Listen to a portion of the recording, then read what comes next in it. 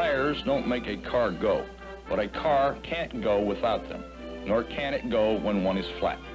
Following are the essential safety steps to take when you get a flat tire.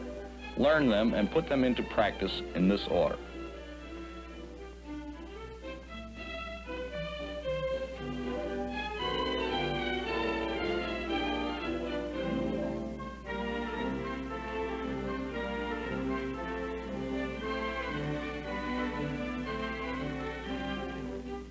Get the car entirely off the road on the driver's right on level ground if possible. Check to see if the handbrake is set and that the gear shift is in park. If the flat is on the rear, place a block or stone in front of either front wheel.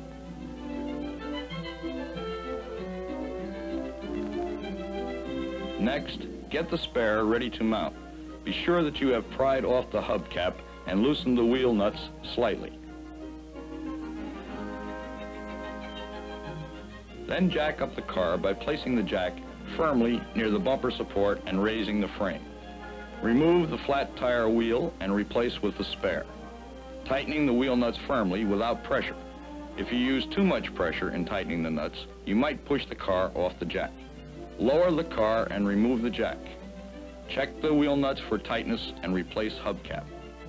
Return flat tire to spare compartment and collect tools. At night, be sure to leave either parking lights or headlights on. If the view is obscured by a curve, tree, etc., use a red warning light or flare, or have someone with a flashlight stationed to warn approaching traffic. When the flat tire has been changed and the spare has been replaced in the trunk of the car, make a check for any lost articles. And finally, don't forget to remove the wheel blocks.